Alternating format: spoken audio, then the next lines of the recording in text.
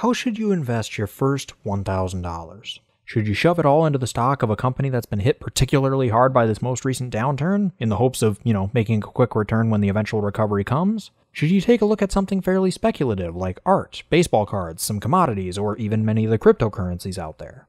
Should you find a way to leverage it with the help of real estate or some other leveraged investment? Or should you stay more conservative with a simple CD, money market fund, or a mix of various index funds?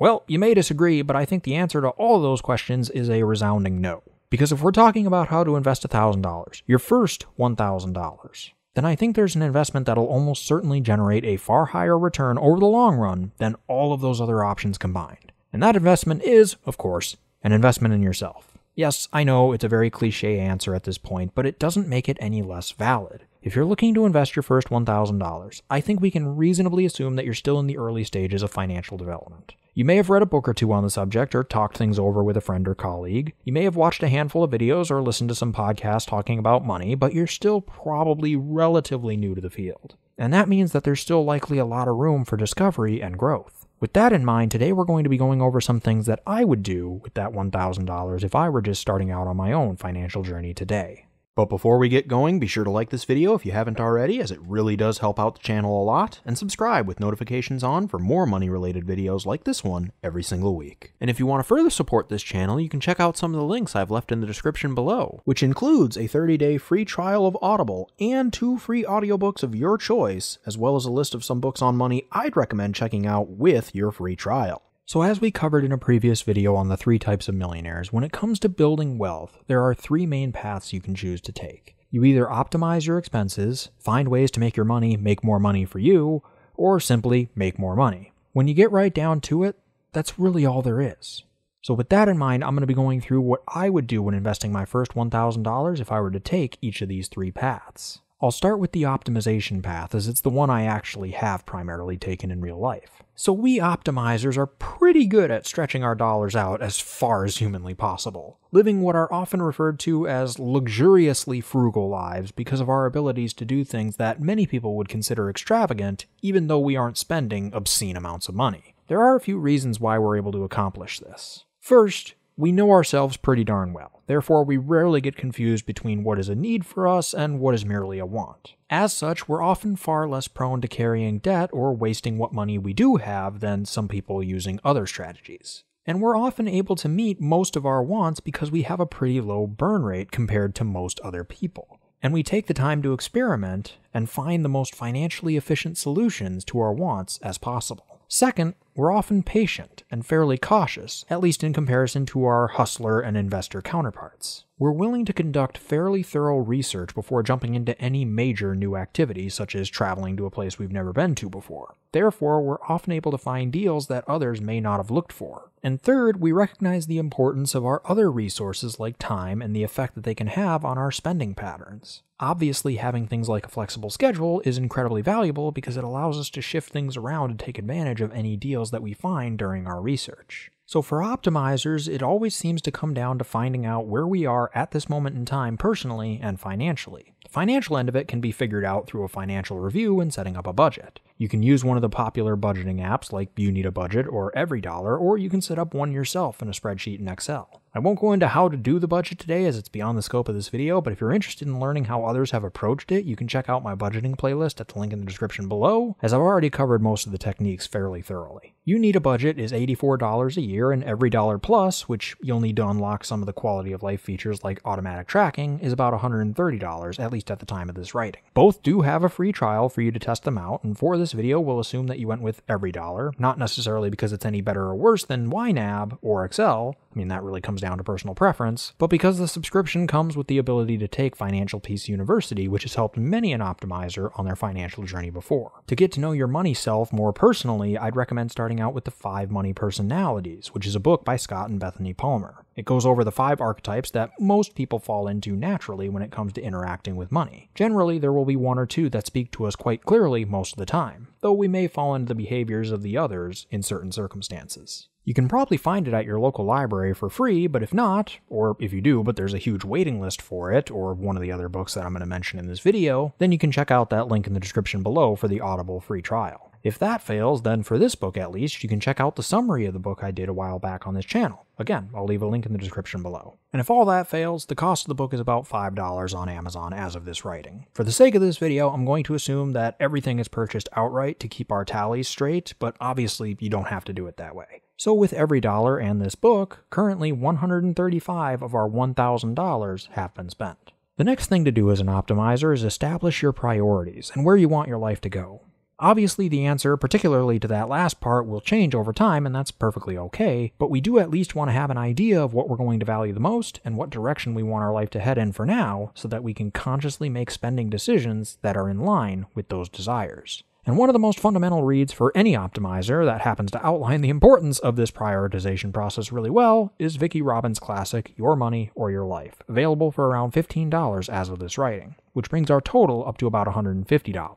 The next thing you'll want to do is understand your current blind spots, or the things that, if left unchecked, could make it much more difficult, if not impossible, for you to successfully reach your financial and lifestyle goals. For that, I recommend Mind Over Money by Drs. Brad and Ted Klontz, which goes over the 12 money disorders that can threaten our financial health, and what we can do to overcome them. I've done a summary on this book as well, and I'll link that in the description below, but at least at the time of this writing, it's available for around $12, which brings our total up to $162. Playing around with the budgeting apps, or Excel, and checking out these books should give you a good foundation from which to build a well-optimized life. But you certainly could go further. Debt can be one of the biggest wealth killers if not handled properly, and generally speaking, we optimizers prefer to avoid it like the plague. Not only because it raises our burn rate, eating away at our excess cash that could be used for savings or investing, and putting us further away from eventually achieving financial independence, but because it also raises our risk of getting into financial trouble should an emergency arise, such as a sudden job loss or health scare. And when it comes to debt, I recommend checking out Dave Ramsey. There are many people online that feel he's not the best source of financial information out there, but I'm not one of them personally. Sure, I do approach some situations differently than he would suggest sometimes, and sure, there are some other strategies out there that can work just as well, or sometimes even better for some people, such as using the debt avalanche instead of the debt snowball when paying off your loans. It all depends on what works best for you, but those things are often on a personal, case-by-case basis. For instance, the way I see it, the whole point of using the debt snowball, debt avalanche, or debt tsunami, or whatever strategy it is you use,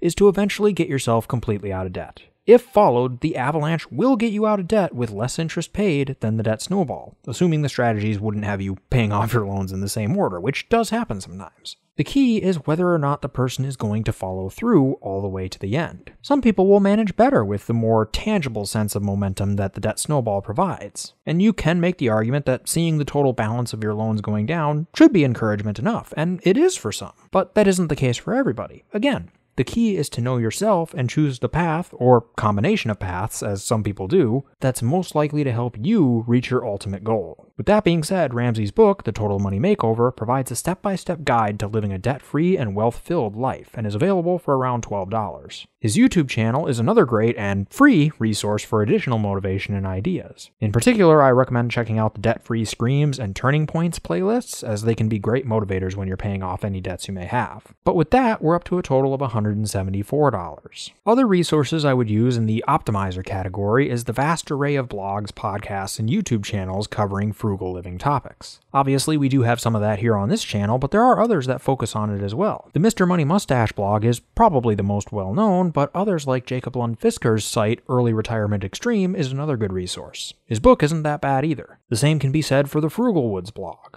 But for now, that'll just about do it for the optimization side of things. We know where we are, we know where we want to get to, and how to overcome things that otherwise might stop us from getting there. And we have a vast array of resources to tap into both now and in the future. All that's left to do in this area is to experiment and see what works best for us, course correcting along the way if need be. But of course, optimization is not the only viable path. So next, let's talk about income. I'm going to assume that most of us who have $1,000 lying around to start investing probably already have a source of income, so I'll skip over the whole finding a day job part of the topic. We'll mostly focus on finding other sources of income today, which means talking about side hustles. In one of my older videos, I went over 3 reasons why you need a side hustle. In it, I discussed how having an alternative source of revenue can significantly increase your financial stability, especially in the event of an economic downturn that leads to a job loss. as well as how it can supplement you on your journey to financial independence and, most relevant for today's video, its potential to radically change your life for the better. Because if you find a hustle that you're passionate about, something that you don't mind working on in your spare time, even if you ended up never making any money on it, it can seriously improve your ability to keep your expenses optimized, partly because your passion project helps you to de-stress from the day, and partly because it also allows you to fill more of your time in an enjoyable manner, which will help you cut down on any boredom-induced impulse purchases you may have otherwise made. However, since we don't have a whole lot of money to throw around on a side hustle at the moment, we're going to have to keep things lean. For that, I recommend checking out the $100 Startup by Chris Guillebeau for $15. It discussed many case studies of people building micro-businesses with fairly small startup costs, similar to what we would probably be doing given the constraints we have right now. It's a good book that might help get the wheels turning about what's possible to start right away. Beyond that, I would check out Tim Ferriss's seminal book, The 4-Hour Workweek, which helps to drive home the value of scaling and show what is possible for you down the road with your side hustle. It'll run you another $15. Third, I would recommend Simon Sinek's book, Start with Why, which goes over how different companies communicate their business to their customers and what separates the successful from the unsuccessful. This message is incredibly important to understand before you get too far into your business's development, because with so many moving parts, it can become a lot more difficult to tease out what the company stands for internally and express it externally for your customers. As the saying goes, people don't buy what you do, they buy why you do it. It'll cost you around $9. And finally, I'd recommend looking into Gary Vaynerchuk's work. He's got a YouTube channel, which is a great place to start, and if you do like the message, then his books Crush It, Crushing It, and Jab, Jab, Jab, Right Hook are all good reads, especially if your side hustle is going to have a social media aspect to it. All told, Gary V's books will run you about $43. So our running total is up to around $256, plus whatever a side hustle may cost you to start up. The last category is our investments. However, by this point, we're in a pretty fortunate position. We've been learning how to optimize our expenses without sacrificing our lifestyle, and we're working on a side hustle we're passionate about that'll hopefully generate some sort of an income for us for a long time to come. Given that combination of circumstances, we really don't need to do anything too crazy when it comes to our investments. Sure, triple-digit returns would be nice, but we don't need to take on that much risk to end up with more than enough. Therefore, most of the things I would recommend starting with when it comes to investments is simply learning about how the markets work and why self-restraint is important. So beyond the dozens of videos on this channel that cover those kind of topics, I'd recommend checking out A Random Walk Down Wall Street by Burton Malkiel. It'll run you about $12, but it does do a nice job illustrating the unpredictability of the markets and why timing them is pretty darn difficult to do for the average investor, especially over the long haul. The Behavior Gap by Carl Richards is $16 and is another nice read that explains why most investors fail to match the returns of the investments that they put their money in over time. Again, driving home the importance of keeping things simple for yourself and not falling victim to the excessive greed or fear during market run-ups or downturns, especially since you've put yourself in a position where you have very little to actually gain from it. At least very little meaningful things to gain from it. Again, having $100 million would be great, but you don't need that kind of money to live your best life thanks to the lessons you've already been learning. However, if investing is a passion of yours and not merely a means of growing your wealth, then something like Benjamin Graham's $18 book, The Intelligent Investor, is another solid place to start learning the fundamentals of a more active investing strategy. So that brings our running total up to about $302, plus whatever startup costs there are associated with your side hustle. So where else should we put our money? Well, my answer is threefold. First, this gap allows you to experiment with a few different side hustles in case the first one doesn't work out the way you'd hoped. Second, it keeps some cash on hand to take advantage of deals. This could come in the form of something like continuing your Audible membership if you can't get the books quickly from your local library, since that might be the cheaper option than a few of the books on this list. Or it could be by utilizing additional resources like any online courses that you come across, or the expertise of financial or tax professionals, or even something like an entrepreneurship group that you may come across during the time that you're reading these books and blogs or listening to the podcasts and YouTube videos. And third, it leaves some cash on hand to continue your financial education down the road. These books, blogs, podcasts, and video ideas are all fantastic starting points, but they aren't the end. And having some cash set aside for your continuing financial education could very well be the best investment you'll ever make. But that'll do it for me today. Once again, if you enjoyed this video, be sure to smash that like button if you haven't already, subscribe, and hit that bell next to my name so you'll be notified of all my future uploads. I generally upload every single Monday, and if you have a friend that would be interested in this kind of content, be sure to share it with them. Let's really get this information out there and start our own financial revolution.